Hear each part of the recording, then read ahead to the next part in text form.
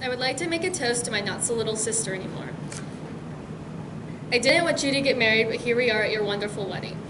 I've been your #1 protector since I found out I was getting a little sister. We've been best friends forever, and I'm still going to be your best friend, even though now you have some man in your life. I'm very proud of you, and I hope that you have a great wedding. I'm very happy to be here, and I can't wait to be here for many more opportunities in your life. Congratulations.